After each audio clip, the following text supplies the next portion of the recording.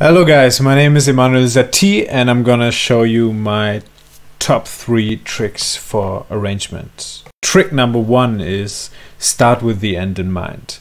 What that means is start with the best part, the most important part of the track. And usually in house and techno, that is gonna be the main break. That's the hands in the air moment that gets people excited on the dance floor.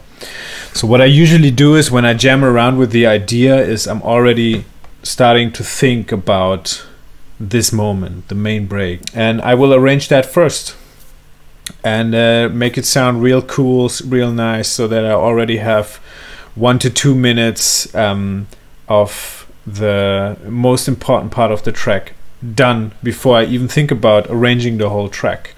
That way I only need to figure out what I do before and what I do after, and that makes the job so much more easier. Trick number 2 is tell a story. So what I mean by that is you should be literally able to tell the story of the track with words to a friend.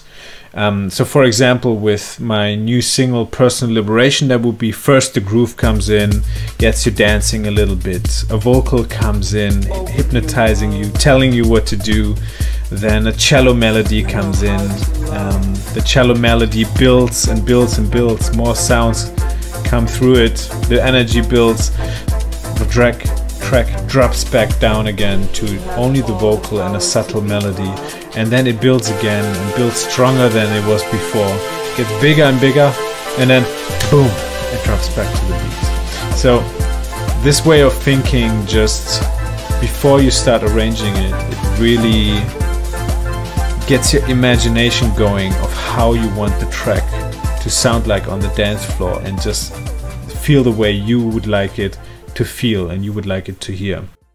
Trick number 3 is use decoration and variation. A lot of people just use very blocky arrangements where things just stay the same all the time, or elements stay the same all the time.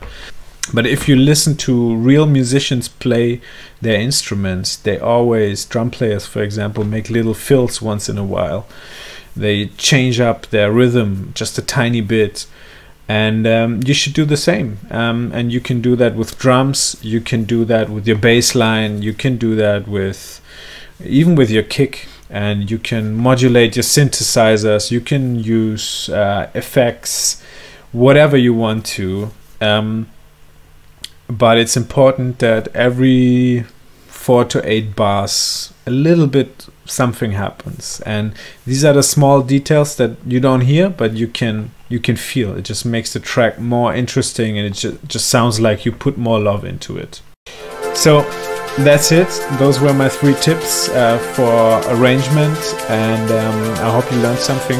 Let me know if they work for you or not, and yeah, I'll see you around. Bye guys.